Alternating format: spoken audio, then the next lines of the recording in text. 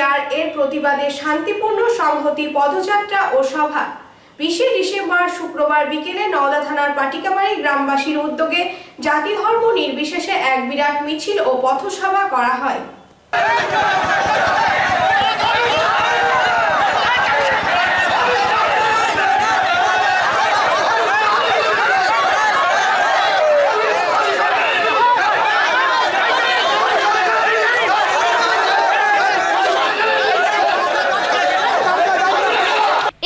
Amtala pharmacy এখানে সমস্ত রকমের ঔষধ পাওয়া যায়। এছাড়াও সার্জিক্যালের সিল সহ যাবতীয় জিনিস পাওয়া যায়।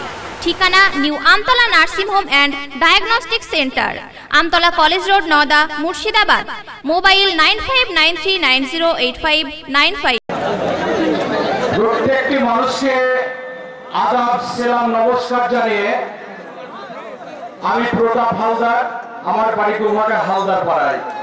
আমি 5 মিনিটের সংক্ষিপ্ত বক্তব্য দিচ্ছি। তুমি হাততালি দেবেন না, হাততালি দেওয়ার কিছু নাই। বড় দুঃখের, লজ্জা, ন্যাক্কারের সময় আমরা কারা? আমরা হিন্দুস্তানি। হিন্দুস্তানি কথার অর্থ কি জানেন? ঐতিহাসিক এর সংজ্ঞা বা অর্থ হলো সিন্ধু নদীর অববাহিকায় যে সমস্ত লোকজন বসবাস করি তারা আমরা সকলেই হিন্দুস্তানি। মুসলমান, সনাতন, খ্রিস্টান, বৌদ্ধ যারা এই তাম ভারতবর্ষে বাস করেন তারা আমরা সবাই জাতিতে হিন্দুস্তানি। হিন্দু বা হিন্দ ধর্মে ইসলাম, সনাতন, খ্রিস্টান অনেকে অনেক কিছু হতে পারেন। আমার বক্তব্য যদি ভুল থাকে, যারা সুশিক্ষিত ব্যক্তি আছেন তারা অবশ্যই আমাকে এখানেও বলতে পারেন, পরেও বলতে পারেন। तमाम हिंदुस्तानी आदमी एक है। मेरा भाई भाई हिंद देश के निवासी सब जन एक है। रंग रूप, देश, भाषा चाहे अनेक है। पहला एग्जाम्पल है गंगा, जमुना, सरस्वती, कृष्णा, कावेरी। जगह मिल गया सागरे, वही सागर एक है।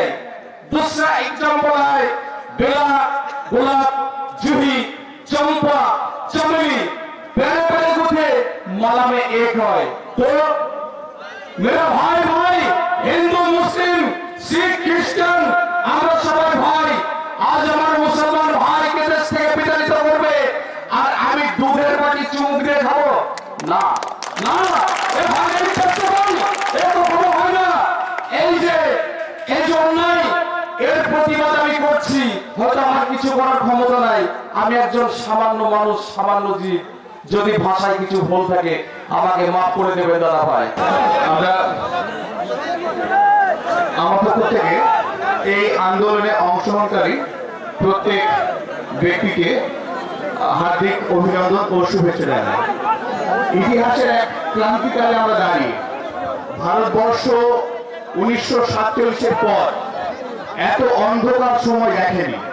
ইতিহাসের পথ ধরে আমরা অত্যন্ত জটিল এক সময়ের আবর্তে এসে ধাক্কা খাচ্ছি। এখন আমরা নিশ্চয় আন্দোলন করতে গেলে বুকের মধ্যে ভয়, আশঙ্কা, দ্বিধা নিয়ে কোনো আন্দোলন সফল হতে পারে না। এটা যেমন সত্য, তেমনি আমরা এতগুলো সাধারণ মানুষ নিজেদের ব্যক্তিগত কাজ রেখে সকলে এখানে সমবেত হয়েছি একটা প্রবল বিপদের মধ্যে পড়ে। বিপদকে আমরা, রবি ঠাকুর বলেছেন, বিপদে রক্ষা নয়, বিপদকে যেন আমরা ভয় না পাই, ঈশ্বরের কাছে আকুতি সেই সাহস, সেই শক্তি দেওয়ার জন্য আমরাও সেই মহা করুণাময় ঈশ্বরের কাছ থেকে সেই প্রার্থনা করব যে এই বিপদে যেন আমরা নির্ভীক হৃদয়ে আমরা যেন আন্দোলনটা করতে পারি। চিত্ত যেথা ভয় শূন্য, উচ্চ যেথা শীত। আমরা মাথা উঁচু করে এই অন্যায়ের বিরুদ্ধে রুখে দাঁড়াতে পারি, সেই শক্তি খুঁজতে পারি, তার চেষ্টা আমাদের করতে হবে। প্রথমত বিষয় হলো বর্তমান ভারতবর্ষ আমরা বলছি বিপদে দাঁড়িয়ে। কেন বিপদ? কিসের বিপদ? বিপদ RSS এর। রাষ্ট্রীয় স্বয়ংসেবক আমাদের মহারাষ্ট্রের পুনে শহরের এক পরিবার, তারা গোটা ভারতবর্ষে এক অত্যন্ত হিংস্র সাম্প্রদায়িক রাজনীতি তারা পৃষ্ঠপোষকতা করেন। আরএসএস এক জঘন্য, পৃথিবীর ইতিহাসে হিজবুল মুজাহিদিন যারা আছে, যারা তালিবান বা ইসলামিক ব্রাদারহুড, আইসিস, এখন সারা পৃথিবীতে চর্চিত যে টেররিস্ট গোষ্ঠী, সন্ত্রাসবাদী গোষ্ঠী, তাদের সবাইকে লজ্জা দেবে এই আরএসএস। এদের হিংস্র মনোবৃত্তির কাছে আইসিস লজ্জা পাবে। বর্তমান যারা সরকারের চালকের আসনে বসে আছে, যে নরেন্দ্র মোদী সরকার, এদের আদর্শ হচ্ছে মানুষের মধ্যে বিদ্বেষ, বিষ ছড়িয়ে, সাম্প্রদায়িকতার আগুন জ্বালিয়ে দেশকে তছনছ করে তাদের যে রাজনৈতিক উদ্দেশ্য সেটাকে হাসিল করা। আর তার প্রত্যেকটি এই ধরনের স্বৈরাচারী সরকারের একটা আক্রমণের কেন্দ্রবিন্দু থাকে। বর্তমান ভারতবর্ষে খুব দুর্ভাগ্যজনক সত্য যে সেই আক্রমণের কেন্দ্রবিন্দু এখন মুসলমানরা। খুব পরিষ্কার একটা সমীকরণ যে বর্তমান ভারতবর্ষ, আমরা জানি ভারতবর্ষ সোনার ভারতবর্ষ, ইতিহাসের পর্বে আমাদের 1947 সালে আমরা কেউ না চাইলেও ধর্মের ভিত্তিতে দেশটা ভাগ হয়েছিল। দেশ ধর্মের ভিত্তিতে ভাগ হলেও ভারতবর্ষ সেই কঠিন পরীক্ষায় জয়লাভ করেছিল। পাকিস্তান ধর্মের ভিত্তিতে ভাগ হলেও ভারতবর্ষ তার সর্বধর্মের আদর্শকে রক্ষা করতে পেরেছিল। তার অধিকাংশ, তার জন্য যে কৃতজ্ঞতা আমাদের স্বীকার করতে হয় সেই মানুষটির কাছে, জওহরলাল নেহেরু, ভারতবর্ষের প্রথম প্রধানমন্ত্রী, তিনি তার সর্বস্ব শক্তি দিয়ে ভারতবর্ষের যে সর্বধর্ম সমন্বয়ের আদর্শ, সে রবীন্দ্রনাথ ঠাকুর থেকে শুরু করে সুদীর্ঘ কাল ধরে ভারতবর্ষের আদর্শ, সেটাকে রক্ষা করতে পেরেছিলেন। I am proud to belong to a nation which has sheltered the persecuted and all nations of the earth. আমার ভেবে গর্ব হয় যে আমি সেই দেশের মানুষ, যে দেশ পৃথিবীর সব দেশ, সব ধর্মের অত্যাচারিত দেশ ছাড়া মানুষকে আশ্রয় দেয়। আমার এখানে যে সমস্ত বক্তা বক্তব্য পেশ করলেন, এক মাস্টারমশাই বক্তব্য পেশ করলেন 1955 সালে NRC অ্যাক্ট। 1955 সালে NRC অ্যাক্ট কেন চালু হয়েছিল তার ইতিহাসটা একটু আপনাদের জানা প্রয়োজন আছে। অমিত শাহ যে পার্লামেন্টে দাঁড়িয়ে 1950 সালে একটা কথা বলেছেন। 1950 সালে কি হয়েছিল?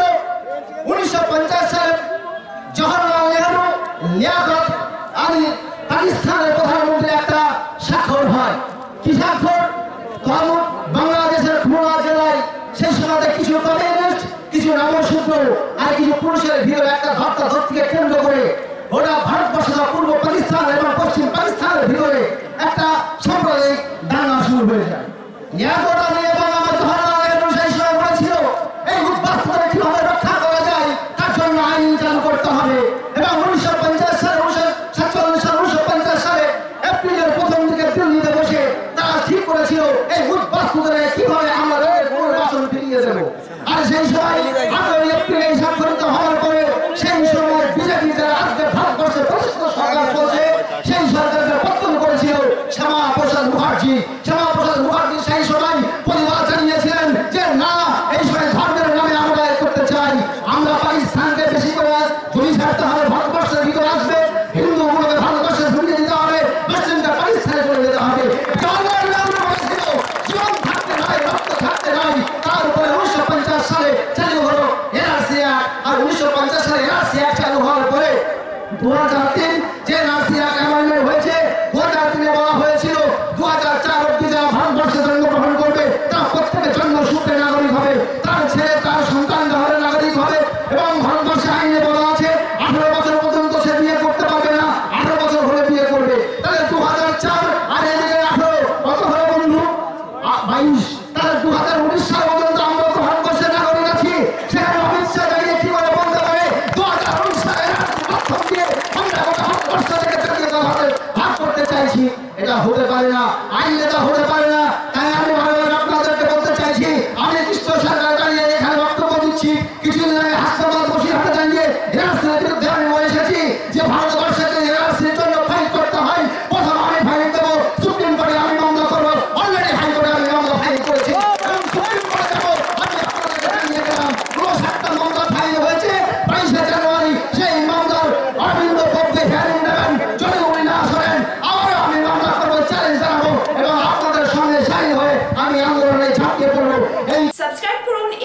চব্বিশ নিউজ চ্যানেলটিকে অবশ্যই বেল আইকনটিকে প্রেস করুন। সবার আগে তাজা খবরের আপডেট পেতে লাইক করুন, শেয়ার করুন এবং দেখতে থাকুন এবি 24 নিউজ।